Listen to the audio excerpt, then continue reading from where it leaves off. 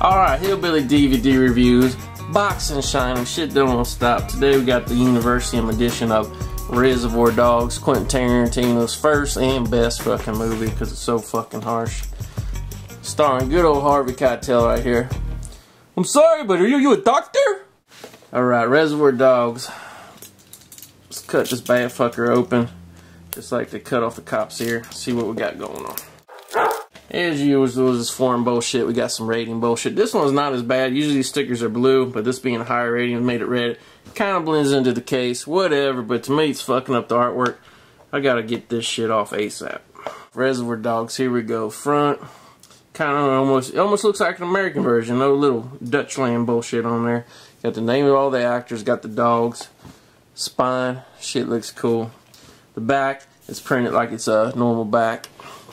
Let's open up inside, see what we got. Got a nice looking disc here. I like that. They put some good artwork on that. Then we got the mural of all the guys from Reservoir Dogs walking out of the first scene of the coffee shop.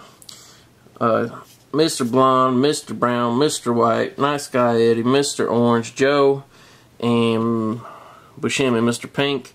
And who's missing? Oh, I guess Eddie Bunker, Mr. Blue, got cut out of the picture here.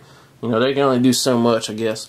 But I like that artwork. I think that's pretty fucking cool. As you see, it's got a little bit of a shine to it when the light hits it. Tell you what, this is the best kind of little collector packaging bullshit of Reservoir Dogs I think I've ever seen. A few years ago, there was this cool thing Lionsgate put out. It came in like a gas can bullshit. That was nice, but I actually think this is even a little bit nicer looking. Peace.